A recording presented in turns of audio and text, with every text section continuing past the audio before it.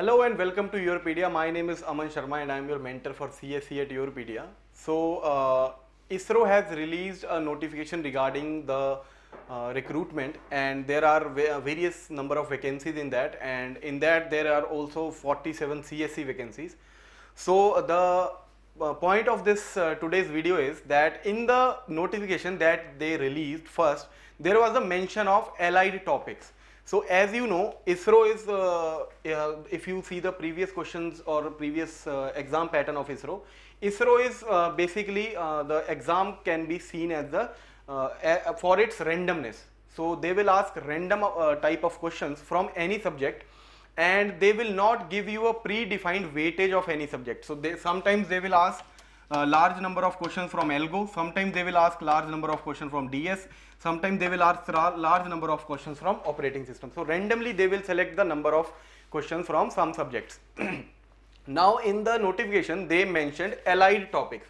Now allied topics are what? That they have allowed, other than computer science, they have allowed other branches also, that if you are having your BTech degree in the specialization of BTech, in the specialization of this big data, or for example cyber security, then your cloud computing, then your information technology, software systems, machine learning or AI. So these are the some of the topics mentioned there: big data, cyber security, cloud computing, IT, software, ML and AI. Now today they removed that line from the notification, that allied about these allied topics, but they are still allowing the branches from these allied subjects to enroll for the test. So this means these, even if they have removed the weightage, the line of the weightage of allied topics, still there will be questions asked from this. So these are some core subjects which are from GATE, that when you prepare for GATE you study these kind of subjects, but these questions will also have some weightage, and you don't need in-depth knowledge of them, but you need some basic understanding of these subjects.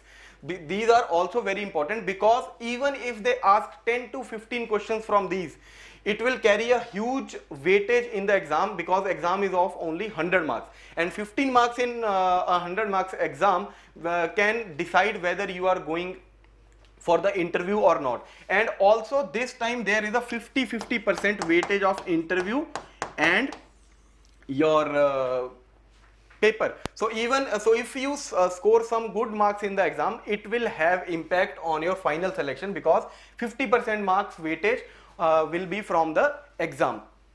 Now these topics you cannot leave these topics. You cannot be selective in preparation of ISRO because of the randomness of the exam.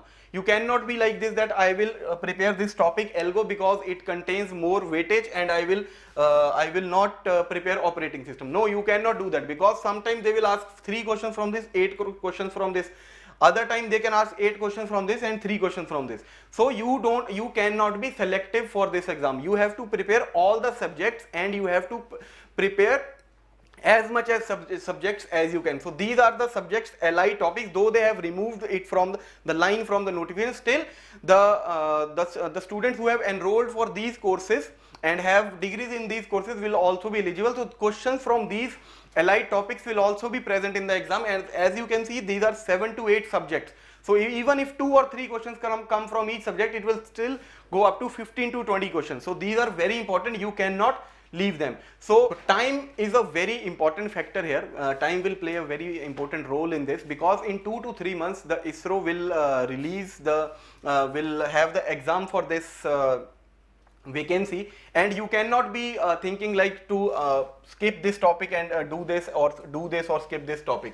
You cannot be doing this. So we have launched a module on YourPedia, where we will be covering all the topics, whether it is core subjects, whether these are allied subjects, and all the necessary